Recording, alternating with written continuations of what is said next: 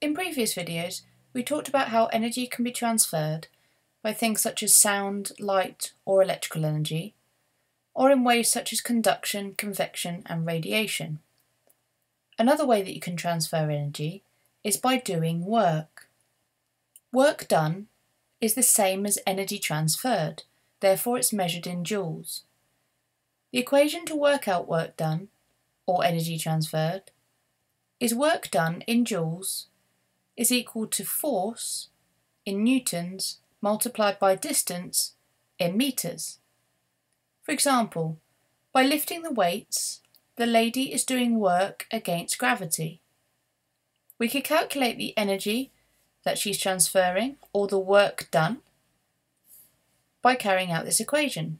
For example, if she lifted these weights with a force of 500 newtons upwards for 2 metres, the work done would equal 1000 joules, or you could equally write that as 1 kilojoules.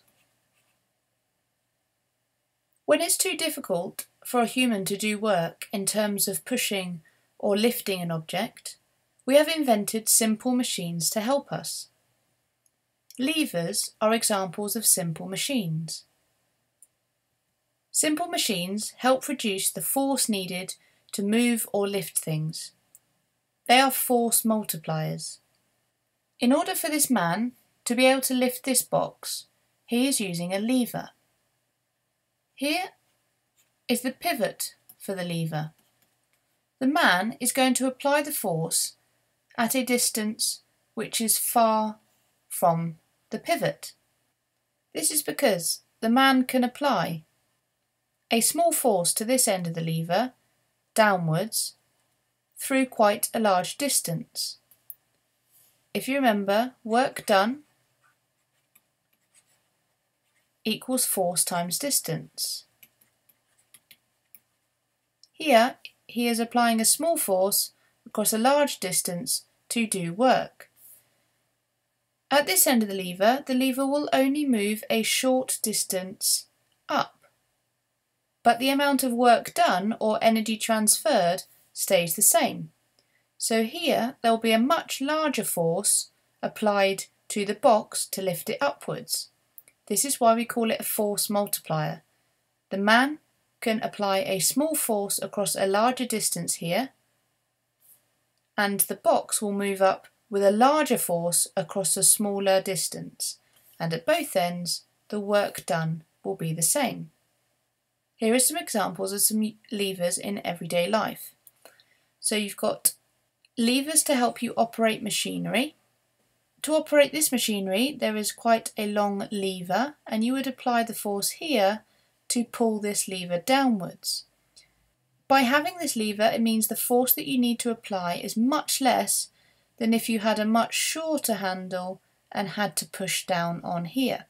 And again, on your bike, if you pull at this end of the lever and apply your force across this distance, it is a lot easier than if you try and apply your force here across this distance.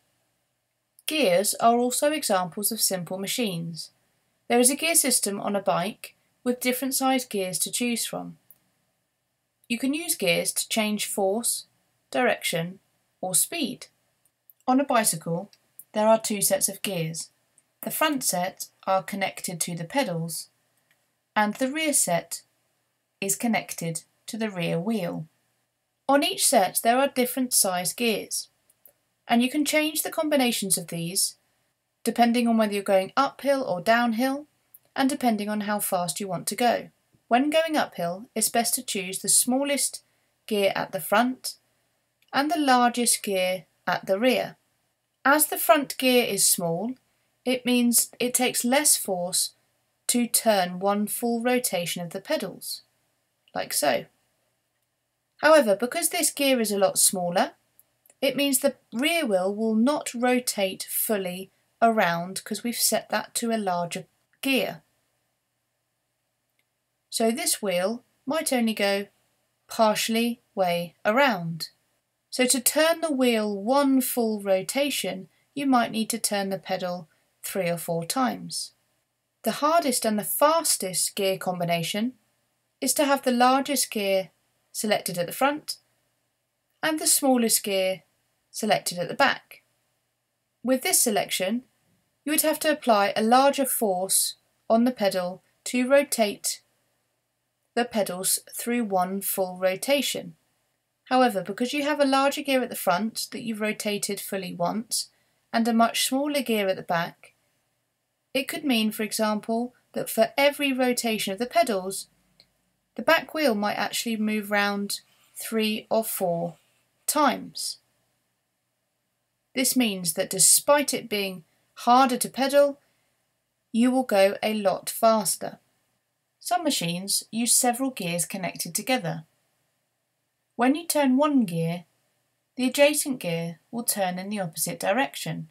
For example, if we start at this green gear here, if we were to turn this clockwise, the adjacent gear would turn anti-clockwise, and the one next to that would turn clockwise, and so on.